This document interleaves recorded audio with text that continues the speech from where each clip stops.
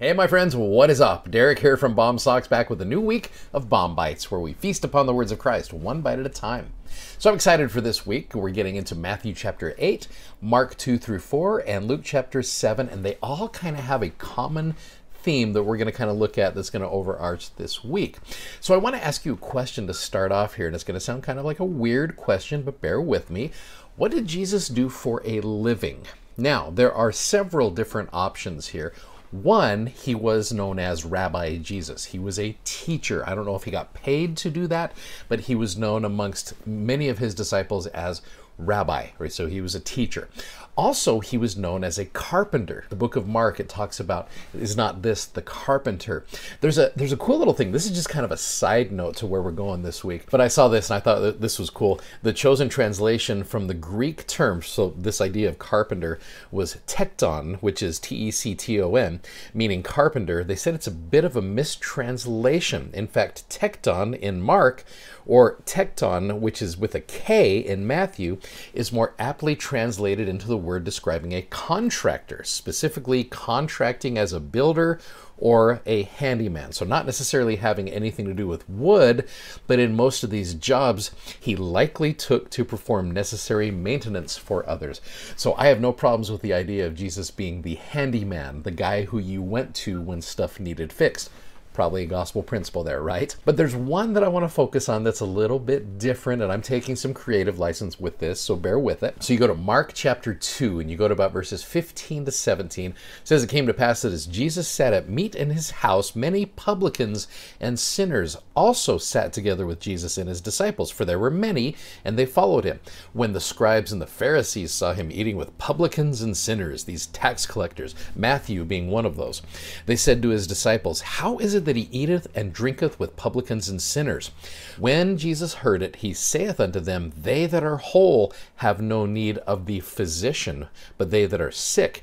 I came not to call the righteous, but sinners to repentance." So in this verse, it talks about Jesus as a physician. Now again, I'm not trying to say Jesus was a doctor, but Jesus could fix anything, including people, right? So if you were to go to your favorite artificial intelligence on your phone and ask for definitions of certain words, if you were to ask what the word physician means, physician is a person qualified to practice medicine, meaning like our family physician.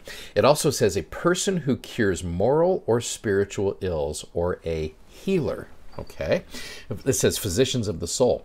So all through this week, you get to see Jesus in various stages of healing people. For example, I'm going to throw a little list up here as you can see some of the things that we've got going on this week. You've got Jesus healing a leper in Matthew chapter 8. You have a centurion's servant who is healed. You have Peter's mother-in-law.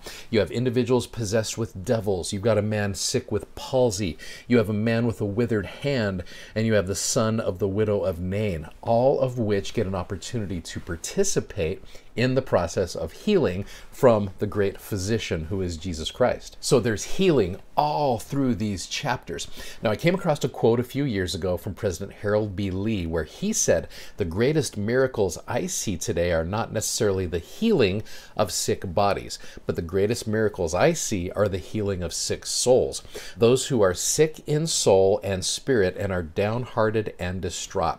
And so I remember seeing someone suggest a few years ago that every physical malady has a spiritual counterpart. Like not in like real life as you struggle with a particular physical malady, but as you're reading about them in the scriptures, if you were to take it from a spiritual perspective, there's some cool little things you can see here. For example, leprosy. Leprosy is something unclean that keeps you from being clean. Paralysis, there's a couple examples of this in Matthew chapter 8. It is something that is keeping you from moving forward. You're paralyzed. A fever. Peter's mother-in-law had a fever. Something tormenting your mind and body. If you've ever had a fever, you know exactly what I'm talking about there. You see individuals that are possessed with devils. That is something that is in control over you. Withered hand. When something is withered, it's something within you that is slowly wasting away.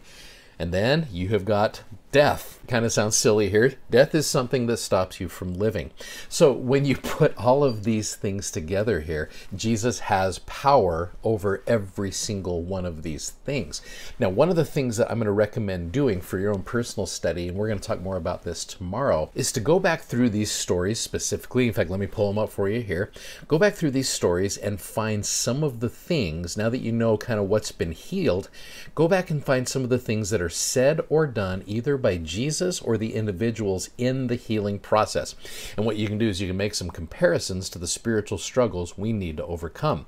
For example, if you go back to Matthew chapter 8, just that first example of the leper, verses 1 through 4, it says, when he was come down from the mountain, this is right after the Sermon on the Mount, great multitudes followed him. Now, verse 2, and behold, there came a leper and worshipped him, saying, Lord, if thou wilt, thou canst make me clean. And Jesus put forth his hand and touched him, saying, I will, be thou clean. And immediately his leprosy was cleansed. And Jesus saith unto him, see, thou tell no man, but go thy way and shew thyself to the priest, and offer the gift that Moses commanded for a testimony unto them. So I love the fact that here, Jesus doesn't even see this guy as a leper. He sees him as a child of God. I remember seeing someone suggest to avoid leprous labels in our lives, right? Jesus didn't see this guy as a leper. He saw him as a child of God. He saw past these things. And when you can see past those things, I think that's when healing takes place. And I love how this leper comes worshiping Jesus, right? Even when you are struggling with things that are keeping you from being clean in your life, you can still try to show worship to the Savior. And that's when healing starts to take place. So again, you go back over these stories of healing and you see what Jesus required of them or what the individuals did in this healing process. And I think there's some great little things for you and I to understand as we're going through this. In fact, we're going to talk tomorrow about one of them and how that to me is one of the greatest examples of healing in the scriptures and how you and I get a chance to be a part of that.